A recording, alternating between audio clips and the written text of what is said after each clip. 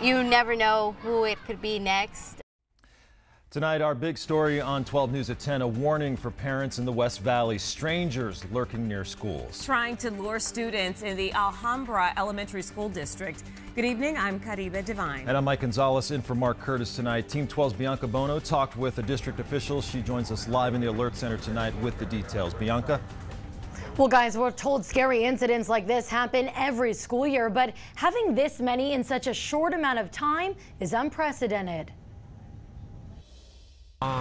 Pretty scared and worried, honestly, because, I mean, her safety is my top priority. Families in the Alhambra Elementary School District want to know what is going on. You never know who it could be next. Their concern comes after receiving a third letter in just 3 weeks, detailing an incident involving a stranger trying to lure in a student. Even the first note is scary. 2 of those incidents, one of which just happened earlier today, involved strangers trying to lure students into their cars.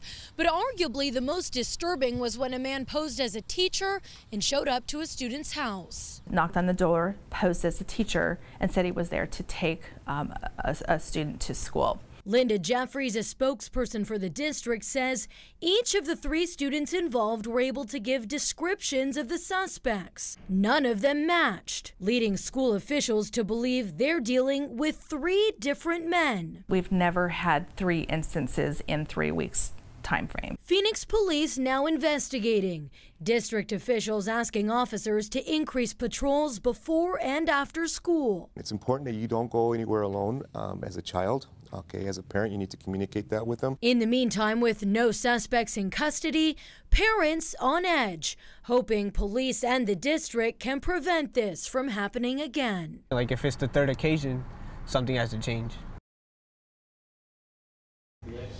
And guys, Alhambra, not the only district where this is happening. Parents in surprise shared this letter with 12 News saying a stranger approached a student there. You can find the suspect descriptions on our website, 12news.com. We're live in the Alert Center tonight. Bianca Bono, 12 News at 10. All right, Bianca, thank you.